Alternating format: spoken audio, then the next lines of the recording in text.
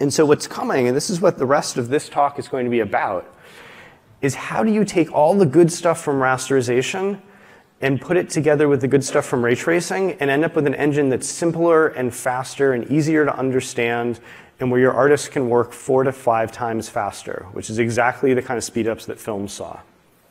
So it's production speedups that we're really concerned about. It's okay to lose half a millisecond maybe if I can put get twice as much throughput out of my art team in the process. And we're going to look at specific ones of these. Let me give you the high-level strategy of what it means to embrace hybrid rendering. And we want to get from A Bug's Life to something like Coco. And specifically, A Bug's Life had all of that kind of game-like technology in it with the shadow maps and the separate passes. Coco is just pure path tracing. They cast 64 samples for every pixel. Sometimes it scales up to 256. And that's it. There are no shadow maps. There's no separate lighting passes. It's just, this is all done in camera. And that gives you incredible workflow, but it also gives you the incredible visuals. So what you need to do is start redesigning now. You need to embrace rays now so that just like programmable shading had this incredible performance curve, that's going to happen again for rays, and you want to be right in on the ground floor to ride that. And you need to think of rays as not just a VFX tweak for today's games, but a fundamental primitive throughout your pipeline. So the easy place to get started is if you're already using ray tracing for physics, if you're already using ray tracing for baking, GPU accelerate that now. It's built right into DirectX. There's no reason not to put that right into your pipeline. And then start looking at those pain points. What are the places where your artists are spending a lot of time tuning to work around the effects? So something like maybe screen space ray tracing for reflections. There's a really obvious transition from there to ray tracing. Maybe ambient occlusion, where you're using screen space samples for visibility. Maybe that goes straight to ray tracing, and it doesn't affect the rest of the pipeline right away. And then start thinking about, as you go through all aspects of production, as you go through all aspects of revising your engine or your title, and think about where are places where we assumed it was raster? Where are places where we assume that if I'm scheduling a warp on a GPU, that the adjacent thread lanes are adjacent pixels? Because maybe that's not going to be true in the future. Maybe you need different ways to think about what it means to have shading coherence or material coherence.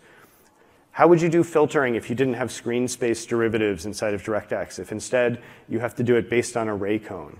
And there are all these places where there are opportunities to sort of revisit what we've baked in and say it doesn't have to be that way. That was an artifact of a rasterization pipeline. In the long term is we think we're going to end up basically where film is, with a different style of engine, but the same algorithm, which is full-blown path tracing.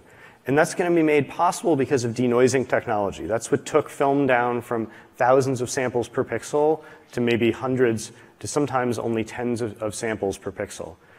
That same technology is what enables real-time path tracing. So that's coming in a few years. We're going to show you some of the first examples right here today and start thinking about what that means for your engine.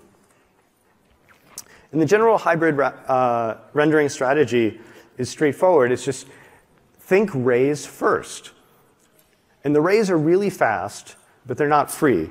So first you design your algorithm based around rays. You say, hey, a shadow is a place where I cast a ray and it can't hit the light. And then you step back and say, well, but I still have a lot of optimization I can bring in from raster kinds of techniques, from existing real-time rendering techniques. So maybe a shadow is a place where I cast the ray and it hits an occluder and so it's dark. But I don't have to cast rays everywhere. I can still use a shadow map to know when I'm fully in shadow or fully in light.